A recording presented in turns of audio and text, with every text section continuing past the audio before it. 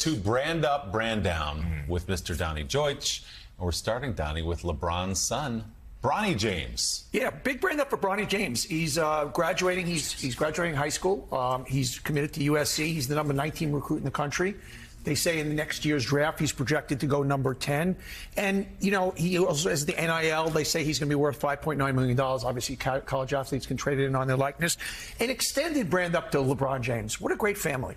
I mean, this guy has been in the public eye since junior high school. Not one blemish, not one scandal, and he's got the son to prove it. Yeah, absolutely. You know, he said something really moving. He said he was glad his son was staying home.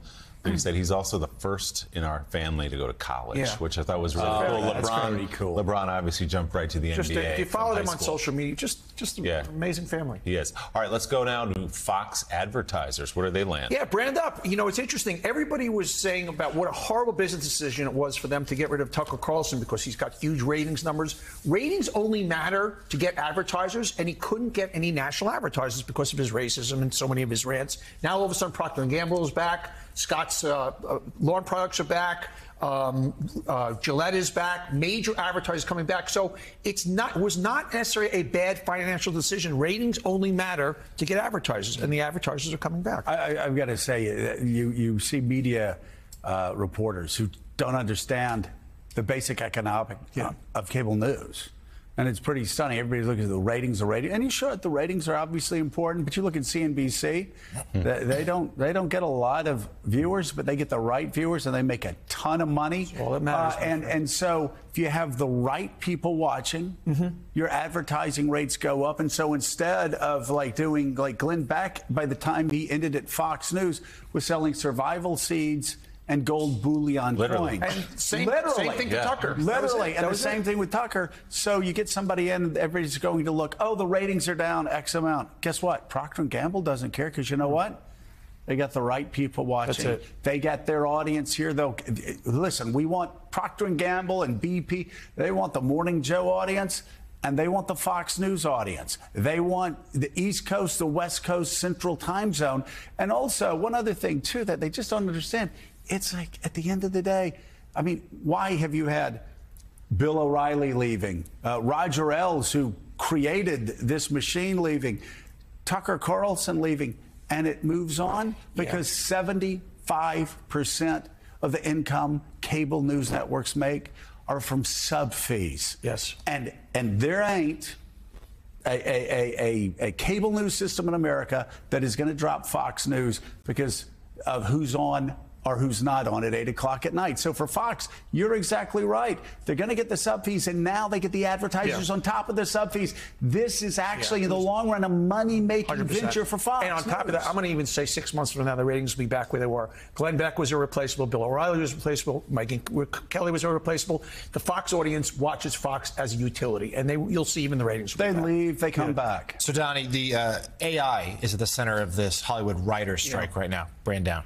Brenda, this is the beginning of corporate America's kind of wrestling match with AI. Part of the writer's strike is they want to protect, for instance, actors from all of a sudden dubbing foreign voices in their faces. I mean, in their speaking. They want to protect actors and writers from being replaced. And you can't fight technology. You know, you can't use a labor union to say we can't move forward with where technology is going. This is the first fight. By the way, advertising, copywriters, a lot of them will be replaced by AI. This is the world. This is scary, but this is where we are, and the writers are fighting an uphill battle. So, Donny, I'm deeply concerned about this one because I am 43 years old. No and way. You say the age of 43 brand down. Yeah. Why? This is the first year of millennials coming on. This is the first year that they say that, according to research, that millennials are 43. No, this is you're picking. No, 43. This is it.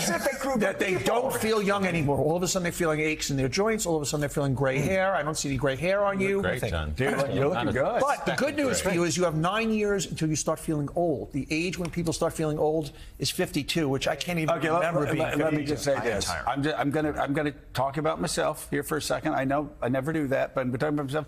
I just turned 60 this year. Seriously, I'm in the best shape of my life. And by the way, 50s, you turn 50 and guys are like stupid, right? It's the first time they figure out, oh, wait, I'm going to die. Women figured that out like a long time ago. So when you turn 50, that's all like really tough and everything. 50s are great, Lemire.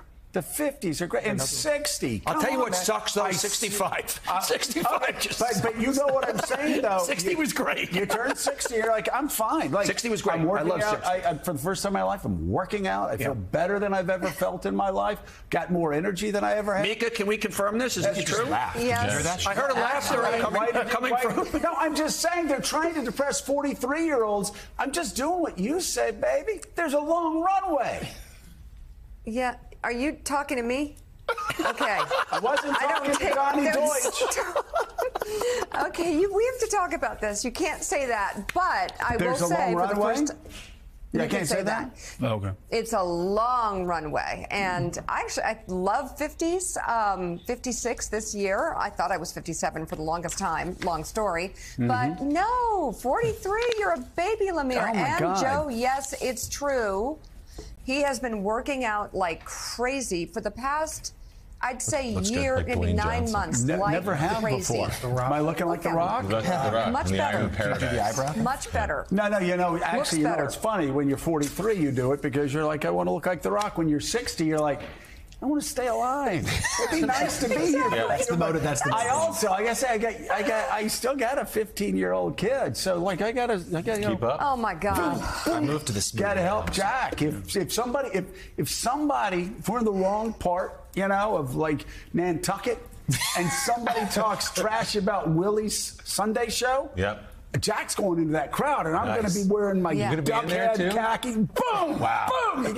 Exactly. I work the bag all the time because I know one day I'm going to have to defend your honor. In your Nantucket Reds, you got In my the pants Nantucket on. Reds. But you know what, though? Socks. You know what, though? Socks. The great thing about those Nantucket Reds, I can left, right when they're attacking Willie's show. You start bleeding, nobody can see it. Because you got the Nantucket You're Reds. always thinking. I thought through it all. Always thinking. No, but anyway, this 43 thing, I'm talking to y'all who are 43 right now. Oh, my God. You got a long runway. It's all Okay, good. that's good, Joe. But, Donnie, Let's you go to say break. it all breaks down at 65. 65, Be quiet.